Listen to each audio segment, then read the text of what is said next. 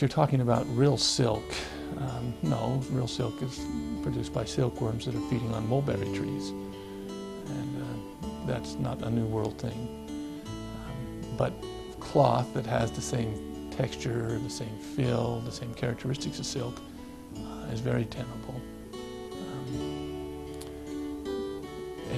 Any kind of a plant fiber that's really worked and processed can get a silky kind of a texture with enough work. There are plants in Guatemala, particularly a tree that produces a cotton-like fiber that was used to produce fabric that looks very silky.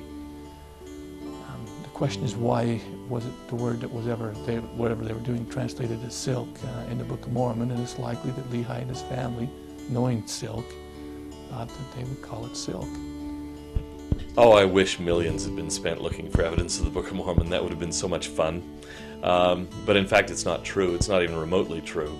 I think what they have in mind is the New World Archaeological Foundation that was established at BYU back in the 50s.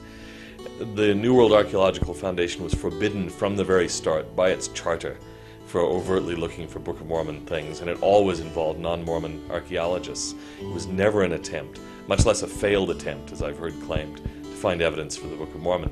The one thing really Book of Mormon related about it is that it chose to look in an area in Chiapas for pre-classic ruins, because that was the area and the period where the people who organized it on the LDS side thought it was most likely to find Book of Mormon related materials.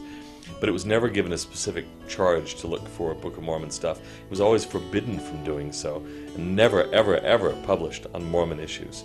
Always straightforward, very highly respected mainstream Mesoamerican archaeology. By contrast, huge amounts of money have been spent on searching for biblical sites and so on. If you scratch almost any Israeli, you'll find someone who's been out on digs. It's a passion, it's a hobby. Moshe Dayan, the great Israeli general, was a passionate archaeologist in his free time.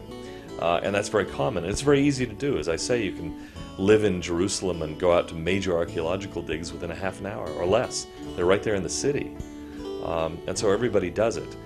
And because of the vast interest in the Bible all around the world and its vast importance in Western civilization, there's always been lots of money for archaeological digs there.